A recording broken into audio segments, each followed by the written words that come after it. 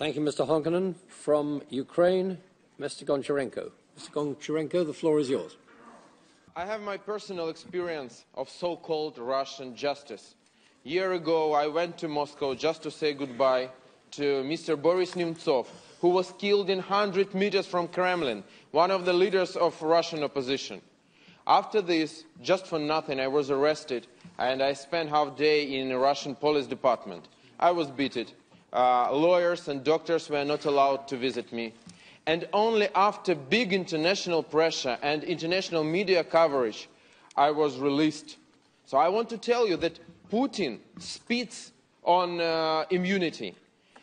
Russia, for the moment, it is a real terroristic country, not only aggressor, that they occupied Crimea and part of Ukrainian eastern Donbass, but also it is a terroristic country. What other country can take hostages, keep them, and try to sell them for something?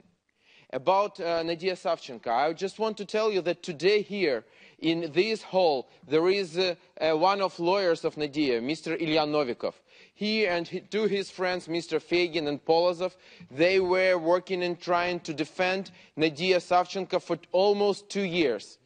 And they are very courageous people, because you cannot even imagine what it means to be in today's Russia, to be an oppositioner or a lawyer of political prisoner. And they can tell you a lot about this so-called court. It wasn't court. If somebody from you is interested, I can communicate to you with him, and he will tell you a lot about this.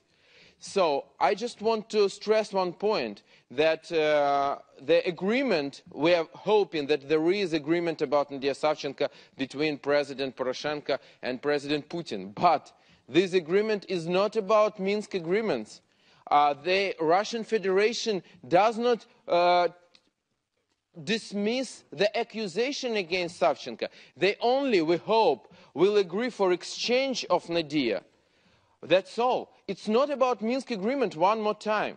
And I want to tell you that Russian leadership, they don't show any goodwill in fulfilling points 5 and point 6 of Minsk agreement and the whole Minsk agreement at all, because still there is fire there, still there are Russian forces there.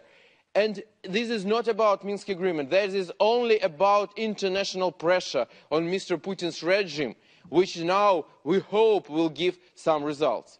I want to ask all of you, you are representing countries of different countries of Europe. We need more sanctions against Russia. And even don't give anybody, because there are many pro-Russian forces in different countries, don't give them an opportunity to raise a question about softening sanctions against Russia. Because the sanctions is the only thing which holds back Putin from bigger war. You need to understand this. And if you will soften the sanctions, there will be no sanctions against Russian Federation, you can wait Russian far planes, Russian nuclear submarines in your waters, in your air, on your territory. Because the only way we can stop this empire from their aggressive behavior is to make pressure on them, and economic sanctions, they really work. I want to say thank you to rapporteur, because this is a great work, and I want to say that we need to hold pressure against this regime until the last hostage will be released. Thank you very much. Thank you, Mr. Goncharenko.